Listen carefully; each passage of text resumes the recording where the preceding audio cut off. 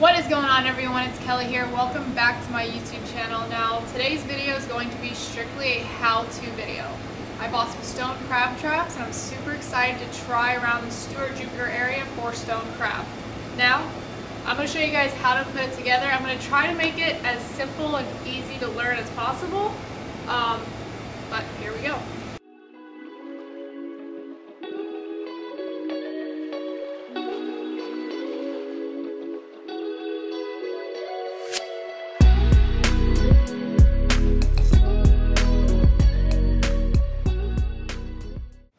First things first is I took the wall of the trap. You're going to have 5 walls, one including the top, and you want to select the piece with a little cutout right here. Now you have these little pieces of wood that are not treated, and the reason for this is because say a boat hits your rope with a buoy and you lose your trap, this wood will eventually rot out and the crab will be able to escape and live. So first things first is we're going to put this here. You'll see 2 little holes here, and you're just going to screw this piece of wood into the frame. Now, the instructions say you need a screwdriver, but I find a drill works a lot better. So go ahead and line that up, flip it over. Alright, now this little wood piece, you're going to kind of have to press this plastic into the wood.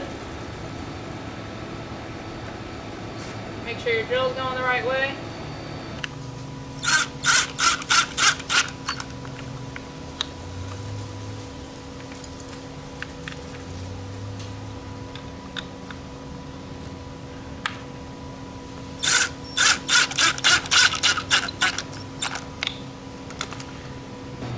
Alright, so now it's nice and sturdy, your wood is in place. Next thing is, you want to make sure the wood is on the top half of the trap. And then you take one of your sides. There's 2 sides with the top that comes up into these 3 little pieces right here. This is the one side and that's the other side. So you're going to take that, and this is going to face the top of the trap. So the bottom of the trap, this is going to be the frame, this side of the cage with these little nubs sticking out and these ridges here. That's for when you pour the concrete. So that's kind of how you can tell like if the trap's like right side up when you're building it. These should just slide in pretty easily, just like so. Next, you're going to take another side of the trap, not the same side. Obviously, you want your same sides of the trap to look alike. So the pieces with the 3 nubs on top mirror each other. Now this one, I put them together, I kind of like flip it over. That way when I slide it in, I'm sliding it in and not like awkwardly doing it.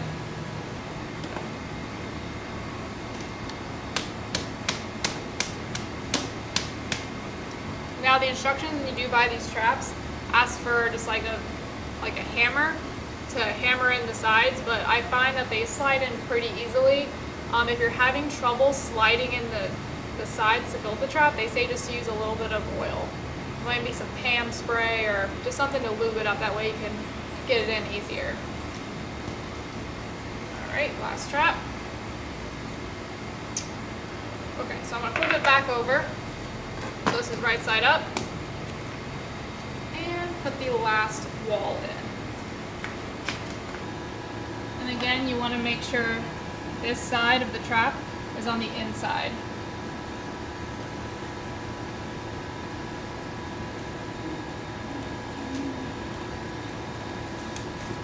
Slide it right in, just like that. Perfect. Now I'm not going to lie, when you first open the box to your 5 traps, it's a little intimidating because every single little piece is individualized. But once you put the first trap together, you'll put together the pieces and it's super easy to put together. As for the lid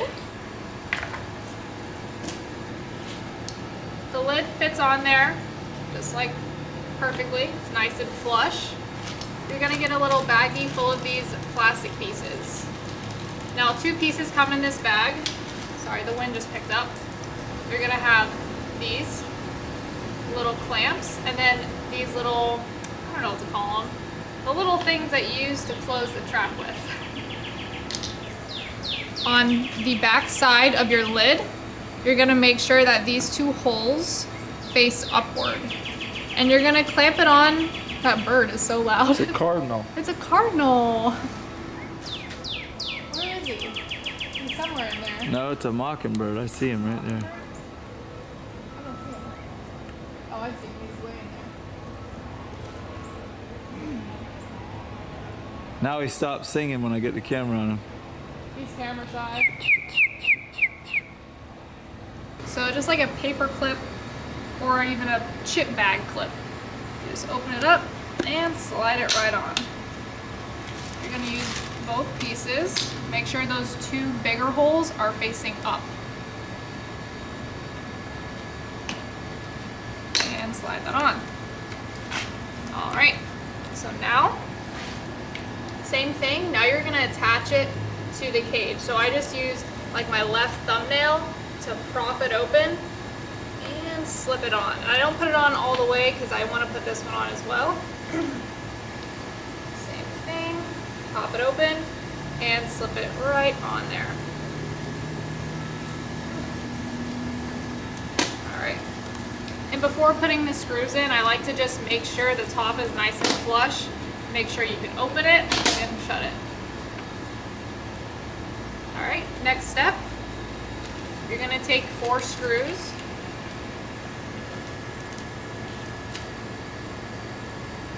Okay. Screw these little plastic pieces in place. Now the plastic is super soft, and when you go to drill, you'll notice that it does heat up the plastic a little bit, so just kind of be careful and, you know, take your time.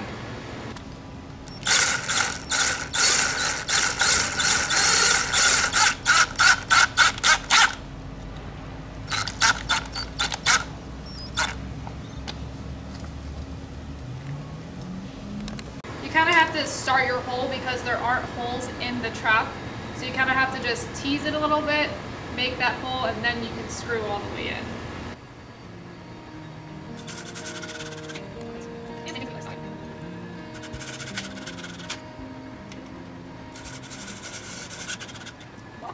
Make sure you can open and close your cage.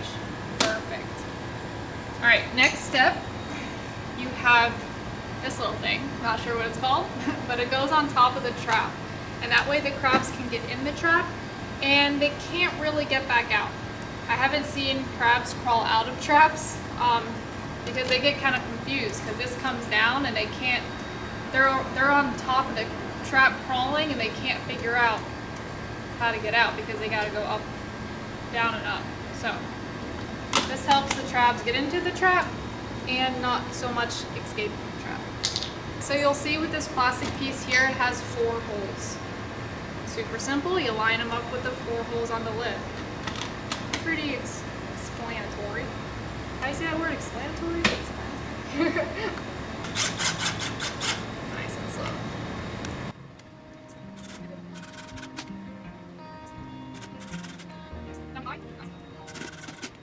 Now last thing before the concrete pouring is you want to put these little tabs on there so when you close the lid, it locks. That way the current or whatever doesn't push open the lid and then all the crabs get out. So you have these little tabs here. Now you want to make sure, you kind of want to test it before you put the screw in it. You want to move it from side to side, that way it works smoothly and it doesn't catch on to any pieces that are sticking up from the trap. Just place it there. And 2 screws left. Perfect. I didn't lose any screws. Place the screw.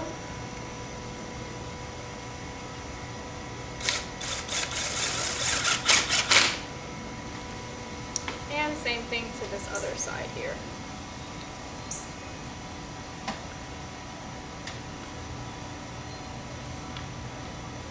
You could even just like put the screw in and not screw it in and then move it to make sure it works properly.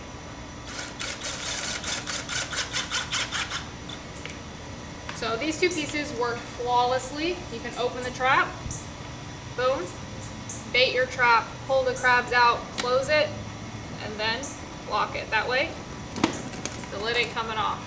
Step 2, after you're done building all 5 of your traps, they do not come with bottoms. And that is because you want to lay concrete on the bottom of these traps, that way they don't float away. Depending on where you put your stone crab traps, there could be a lot of current. That's why they make the traps heavier than lighter. Because if they're too light, then the current's going to take your trap away. So, we're going to get to the concrete pouring now. I'm going to set it all up and then show you guys how to do that.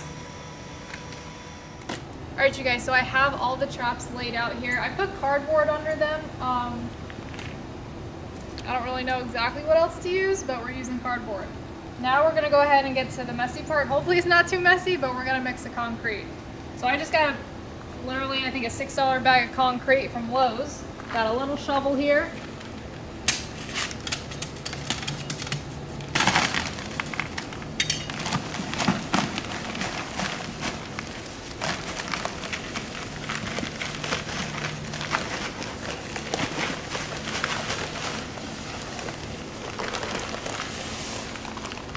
About that much. Set that to the side. Alright, next thing, you're gonna add some water. This is only my second time mixing concrete.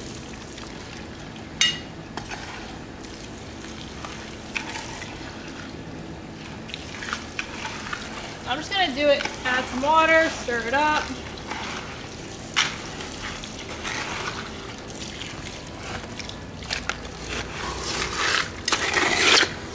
It might be easier to use a bigger shovel, I don't know.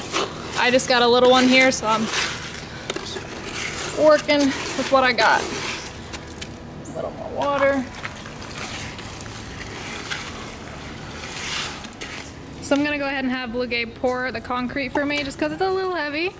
But we're gonna fill the concrete about halfway where it needs to be. It's probably good.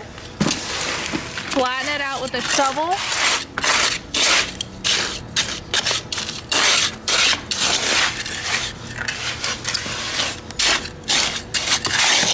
Redneck, what are you doing?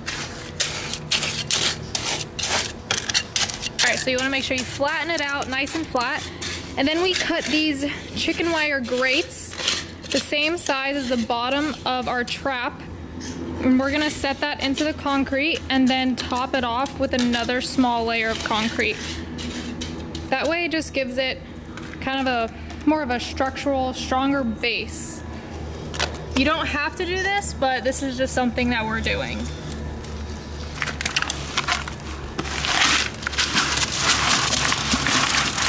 Really good. Perfect. Then, feel free to get your hands dirty, or you can use a small shovel and flatten that baby out. Make sure that wire is covered completely. You got to make sure you get it up underneath that lip. Because that lip's the only thing it's got holding it in there.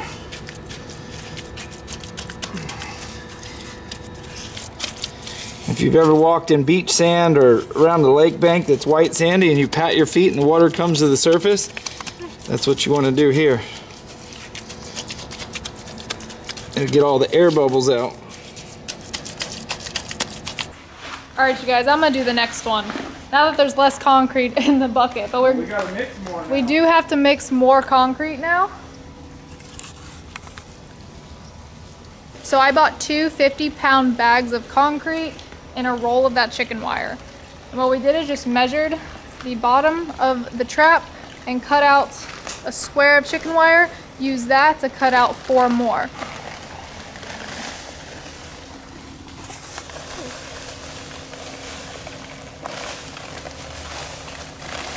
Look at all this dust going on our boats. Oh no. That first time we dumped the whole bag in there and then we started adding water, which created a lot of dry down at the bottom like if you're baking a cake. This time I put the water on the bottom. Good idea. Oh, I don't need my camera. I'm gonna use the zoom feature. So right now I'm going to show you the consistency that you would want your concrete before you pour it into the traps. A little more water.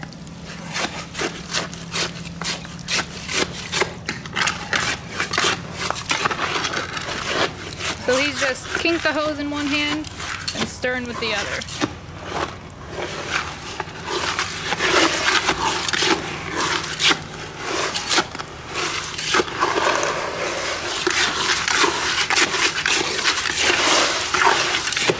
You want it like a slushy, or as Kelly Young would say, a frozen Coke. Slushy. You So, do not want to eat that slushy. This has been a real serious video thus far. Y'all leave a comment below. Are they Slurpees or frozen Cokes? You know those things you get at the 7-Eleven? The ices? No. They're Is it a called icy, Slurpee though. or a frozen Coke?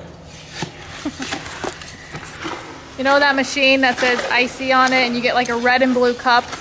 Well, growing up, me, my dad, and my brother would go get frozen Cokes. So that's what I call them. You get the Coca-Cola slushy, aka icy, but I call them frozen Cokes just because I grew up calling them frozen Cokes.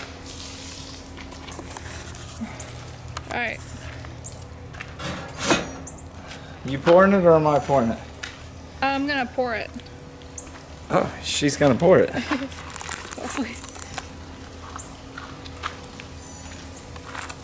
Alright. Oh, that's not too bad.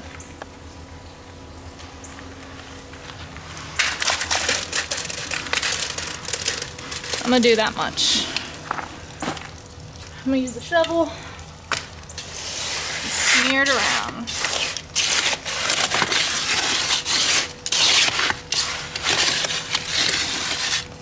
So the first pour, you're gonna meet right up to these little nipples here. Make sure nice and flat.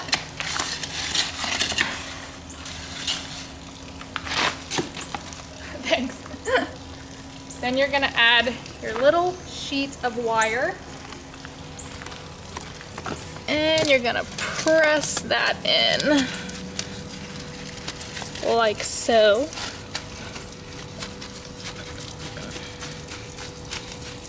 This is fun. I like this stuff. And then pour your second layer of concrete over that.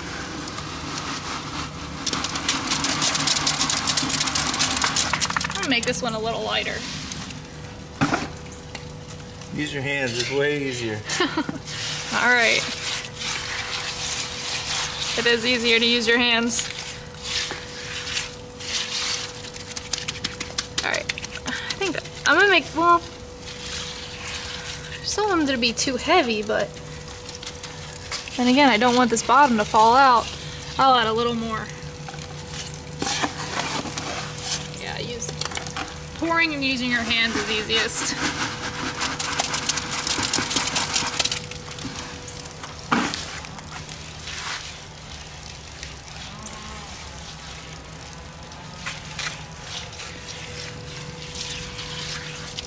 Give it a little pat. You know what this reminds me of? Those primitive YouTube videos where you watch those people make huge forts and underwater pools with mud and clay. Why don't you and the kids start doing that back in the creek and I'll video it? You know how hard that is? Well, I'll give you all $100 a day. $100 a day? Yeah. Alright.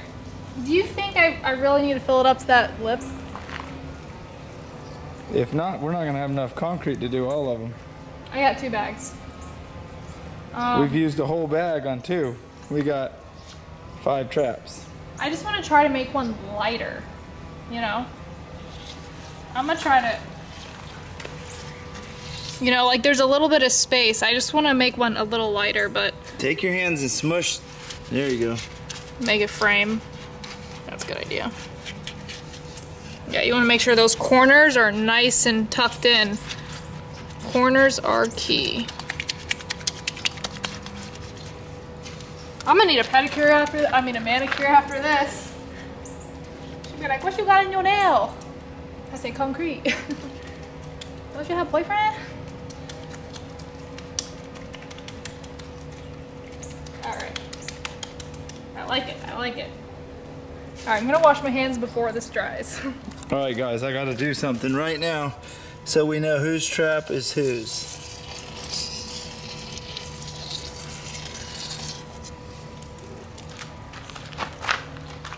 That way, we know whose catches most.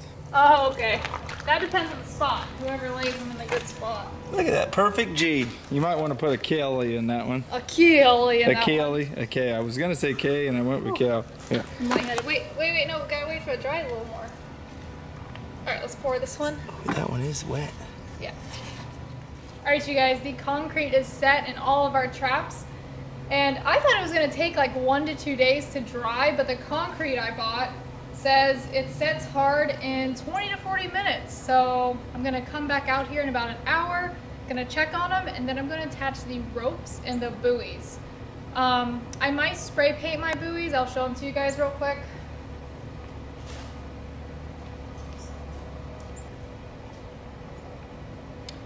So these are the buoys that come with your kit. They are completely white. However, there is a lot of issues with people tapping into traps, stealing traps. So I'm gonna spray paint the buoys like a more neutral color to kind of blend in a little bit. And I believe you have to put an R on the trap and then your information as well. So I'm gonna go ahead and research that while these set and dry, and I'll be back out to spray paint these buoys. So this is just leftover spray paint from that bridge I camouflaged. I have a green and a brown. Gabe went ahead and set me up this beautiful spray painting station. And I'm just gonna go ahead and spray paint them.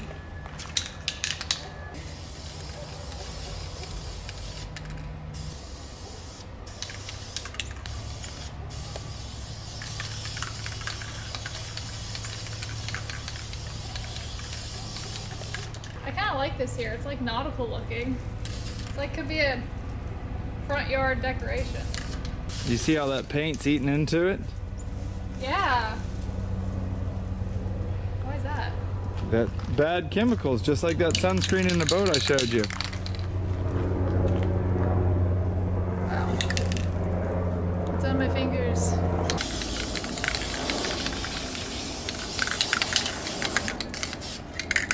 I think it looks best like that. Just like that, yeah. And then I'll probably take like a Sharpie marker and dig an R into there.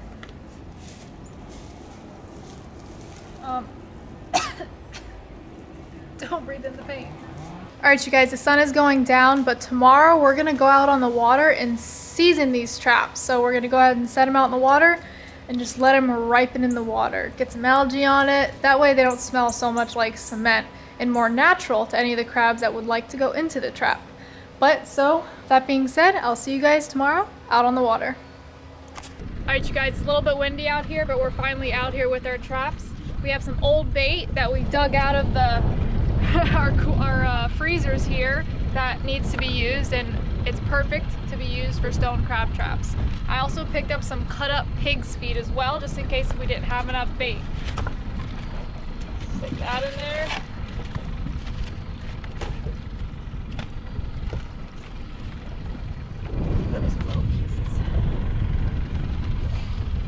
Alright, make sure you latch these.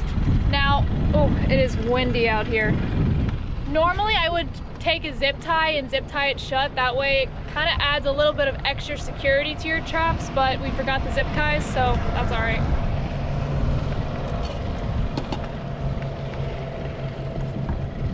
We went ahead and tied our rope to the corner of our trap here.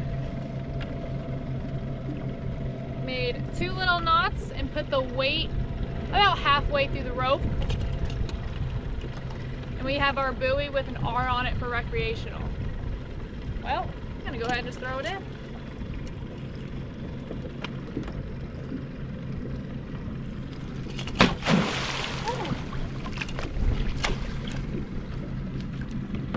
Trap number 1 in the water. So in trap number 2, we have some special bait here. We have the leftover carcass of the stingray that Blue Gabe did a catch, clean, and cook with. So nothing is going to waste. It is going in the trap for stone crabs, and then on Blue Gabe's channel, we went ahead and ate the wings, which was surprisingly tasty. So he's being used to catch some more food, aka stone crabs.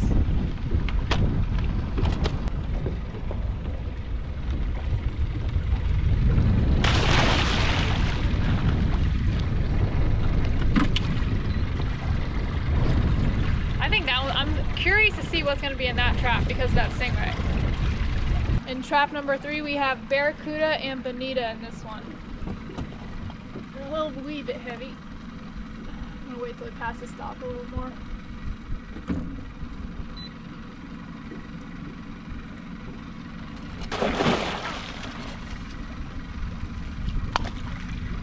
Oh man. So the one thing I could say, if you guys set out crab traps, wear something that you're not afraid to get smelly and dirty. This is our last trap. We filmed the 4th one as well, but it was so windy over there. I just went ahead and just threw it in the water. Trap number 5, we got some not blue cats, sail catfish. We got, what is this, a ladyfish, and some pig's feet in this one. We got some very nutritious traps out here. All right, ready?